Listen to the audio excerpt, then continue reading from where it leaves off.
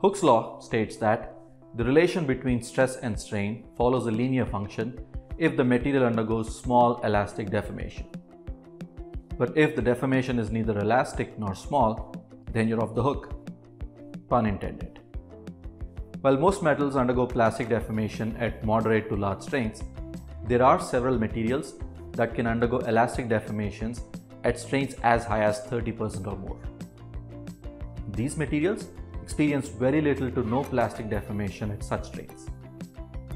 This behavior is known as hyperelasticity, and it is modeled using special material laws known as hyperelastic models.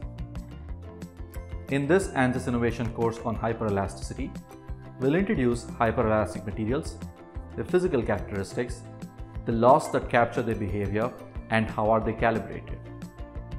We'll also discuss some applications where such materials are used to ascertain their importance. The course is presented in the form of engaging lecture videos, handout slides, several application examples, homeworks, and quizzes. I'm Bhargava Sista, one of the instructors for this ANSYS Innovation course on hyperelasticity.